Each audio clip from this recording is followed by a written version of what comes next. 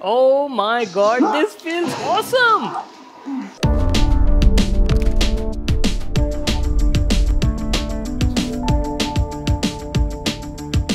Hey guys, this is Vimal here and welcome back to my channel. It's Diwali week guys and I am like super excited for this because I have planned some amazing content for you people and we'll be having like super fun in the upcoming videos guys. And coming to today's video, we have something new in the house from Agaro. It's a brand new projector guys. So Agaro has like recently launched a true 1080p Android projector at an affordable price in the Indian market and they wanted me to check it out on our channel, so they sent over a sample. So guys, today in this video we'll be unboxing and checking it out, and to make this video even more special and interesting, what I'll be doing is I'll be connecting my PS5 to this projector and we'll see how gaming on a big screen with a projector feels like. I am like super excited for this video, so let's get started. So here's our new projector from Agaro. Came in this huge box and I have to say the package is quite heavy guys. We've got the Agaro branding. The model is AG120. It's a native 1080p smart Android LED projector and mentions some of its main features on the front, like it supports 4K playback, has 3000 lumens brightness, on-board Wi-Fi, Bluetooth is also there, and is basically powered by Android, right? So you can expect all sorts of smart features and stuff. That's it, there is nothing much written on it. So let's quickly get started with the unboxing. Here we go. On opening it, we've got the projector and an accessory box along with that, which includes a mains cord for the projector, some cables and stuff, a remote control, looks nice in white color, and lastly some paperwork. Just make sure to read them whenever you get time. That's it, these are all the stuff we got in the package. Now let's finally check out the product we've been waiting for. Agaro's all new AG120 1080p Android projector, and the first thing I'll have to say is it's quite heavy in the hand guys, no joke, easily weighs around 3.5 kgs. It's available in black color and looks quite premium from our first impressions. Let me just peel off the sticker at the top panel. Oh wow, are you guys seeing this? The top panel is entirely made of aluminum in a beautiful brushed metal like finish and feels quite premium for the price. Rest of the body is made of polycarbonate though. Also love the chamfered edges all around it. We've got the Agaro branding, some media control buttons like power button, mode, back and navigation buttons, along with a tiny status LED indicator. And just above that, you've got two wheels to manually adjust the keystone and focus. And going to the front side, this is where we've got the actual projector lens. Comes with a silicone cap as well for protection.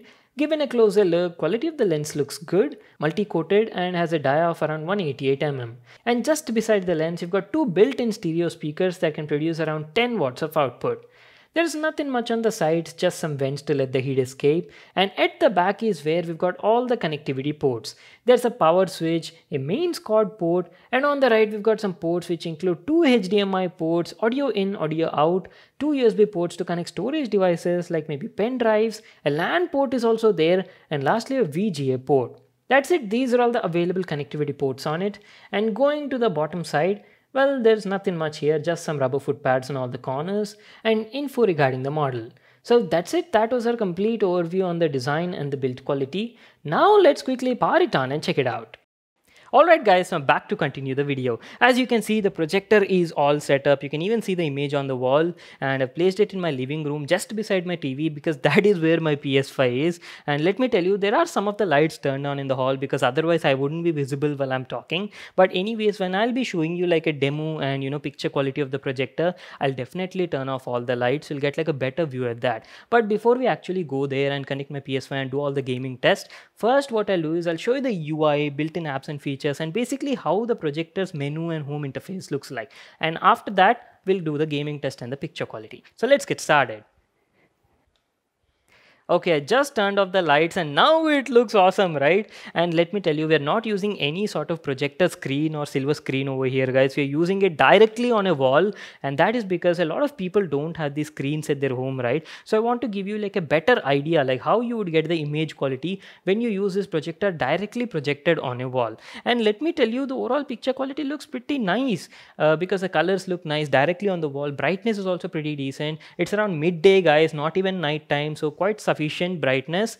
And let me tell you, you can easily adjust the keystone also, either using the lens control at the top or even directly from the projector software menu also. That option is also there, and manual focus adjustment is also present. So now what I'll do is I'll quickly go behind and I'll give you like an overview on the UI and basically show you what's available on the home screen. So as you can see guys, this is how the UI on Agaro's projector looks like, AG120. At the top side, we've got some different categories of tab that show signal source, mine, file explorer, apps and settings. And above that, you got the status panel which shows you current Wi-Fi network and the time. So on the home screen guys, you've got a couple of shortcuts, and let me tell you, these are all built-in apps and applications. I didn't install anything right now.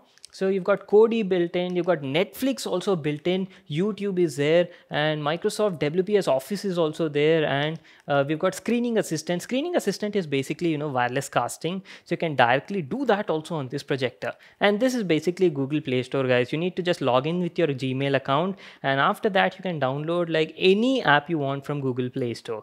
And above that you also have like Aptoid TV. Now this is also an application market only, from where you can download like wide variety of apps and games that are specifically designed for TV OS and interface. So they've included this as well, and that is pretty much it guys. You can easily download whatever app you want basically, because it runs on Android, right? And beside that you got the signal source select. That means if you connect any inputs to it, you can directly access or switch between them from this menu. Now going next, you got a built-in file explorer also, using which you can easily navigate to any storage maybe that you've connected to the projector, like maybe a pen drive or maybe hard disk, anything. Built-in storage is 8 GB, you can see, and we've already used around like 3.3 GB, so you're left with around like 4 to 5 GB of free space available on the projector. Now moving next, you've got some built-in apps and stuff, like there's a browser, media player, then you got system upgrade settings. You can even change some themes on the projector, like the basically theme of the UI, navigation and all that stuff. I'm leaving it at default guys. And lastly, coming to the settings page, here you can easily access your Wi-Fi settings, Miracast settings, Bluetooth settings, and all these are there guys. So you can easily connect to Wi-Fi networks or maybe Bluetooth devices, like maybe a Bluetooth speaker, and enjoy great quality sound while watching movies or even while gaming. Then you've got image settings available as well, keystone settings are also there, and custom zoom options are also there. And lastly, you've got some system settings like maybe system upgrade, about system info and all that stuff.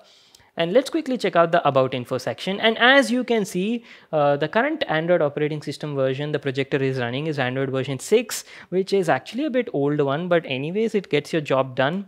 And that is pretty much it guys, complete settings information. So now what I'll do is we'll quickly open up YouTube, we'll play some videos and see how the picture and image quality of this projector is. Ladies and gentlemen, today is the day we've been waiting for. Intel has finally launched their 12th gen Alder Lake CPUs, and today in this video we're gonna talk about that. Hey guys, it's Vimal here and welcome back to my channel. So guys, let me tell you, 12th gen Alder Lake brings like massive changes and improvements compared to their previous gen. The whole size and shape of the CPU itself has changed. So guys, that is because they've got like a brand new architecture, and let me tell you, this offers like massive improvements, and I bet you've never imagined anything like this before guys. Okay, you guys saw the image quality, right? Let me know what do you think in the comment section down below. If you would ask me, the projector was giving good results for the price. The brand says it's capable of projecting up to 200 inches, but based on my usage, I felt 120 to 140 inches was the sweet spot. And right now we are watching it at 120 inches on my wall. It's a native 1080p projector, right? There's good amount of detail. All the text on it is easily readable and looks great. The colors are also nice and rich while watching movies or maybe YouTube videos also. But coming to brightness, initially the brightness was a bit less, as by default it was only set to 50% in the setting, but after increasing it to 90-95%, I was getting satisfactory results. It's got 3000 lumens of brightness, which is quite sufficient for home purpose and looks great in total darkness. I would highly advise you to cover all light sources like windows or doors to get the best possible viewing experience. It's not suitable for daytime usage or brightly lit rooms, as the image may not be visible clearly, so keep that in mind. See, for home purpose, if you want to enjoy a weekend movie night, this is great for the price that you're paying. You're getting true 1080p resolution, good brightness levels, up to 150 inches big size cinema experience, that too with full smart Android features on board, and not to forget, it also has built-in stereo speakers that can produce around 10 watts of output. Built-in speaker quality was also fine, but not the best I've seen. If you are using it for small room with limited number of people, then it's fine, gets your job done. But if you want to enjoy a true cinematic experience, then you'll definitely need to connect a soundbar or maybe a home theater system. Now comes the fun part, guys. What I'll do is I'll connect my PlayStation 5 to this Agaro projector and we're gonna see how gaming at 120 inches big screen feels like. So let's quickly do that.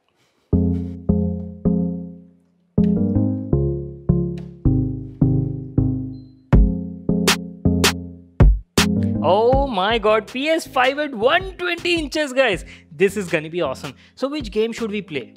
Let's try out Spider-Man.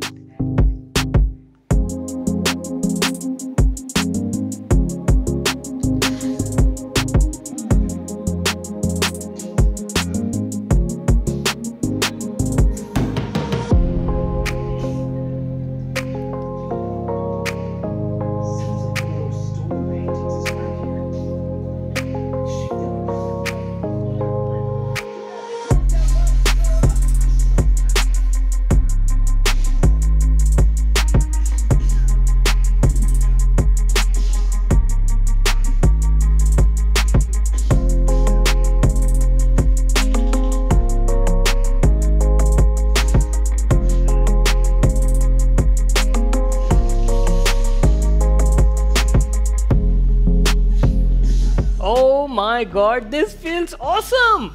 We're currently playing at 1080p 60 FPS on PS5 and the game feels amazing. Like seriously, big screen ka experience hi alag hai.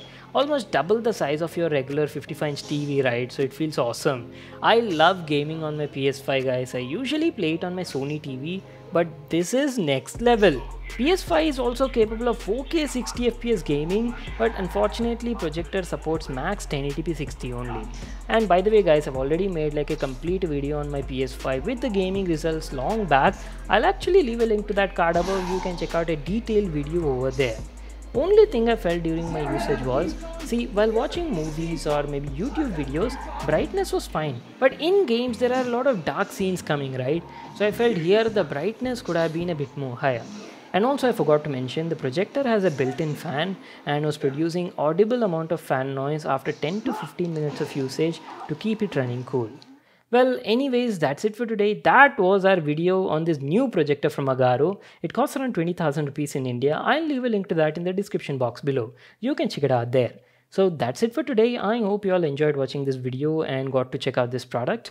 Make sure to give this video a thumbs up and subscribe to my channel for more new awesome videos. And I'll see you all in my next one.